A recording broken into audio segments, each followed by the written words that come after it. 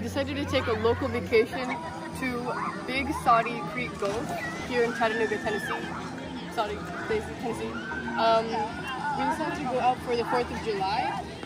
As you can see, they're not really using social distancing procedures, but I mean, people are having fun, so definitely come prepared because there wasn't a lot of information on the website, but make sure to bring your swimsuits and everything. So yeah, and I'll tell you more when we go along the way. Hello, we are at Soddy Creek Gulf in Chattanooga, Tennessee. We decided to come for an outing because, you know, life at home is boring, okay?